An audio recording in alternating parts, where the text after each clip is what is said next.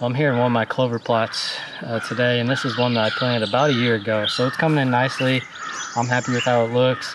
I actually just mowed it for the first time yesterday, and then we got rain today, which is about perfect. So one of the keys to mowing clover is you do not want to stress it out, and you can do that a couple things. One, if you mow it when it's really hot and dry, no rain in the forecast, that can really stress out the clover and make it struggle through those hot, dry summer months.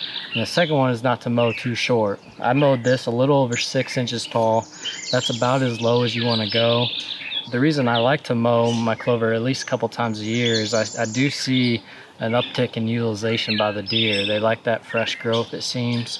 It can also help curb back some of the weeds. It's not going to get rid of all the weeds.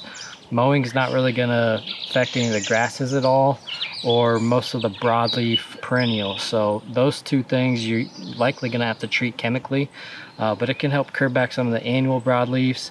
It just helps slow them down if you can hit them before they start to go to seed. Like I said, I mowed this nice and high. A lot of the clover I actually didn't even mow. I mowed over the top of a lot of it. So I want a lot of this clover to keep growing and go to seed and fill in some of the bare spots, since it's still a pretty young clover plot.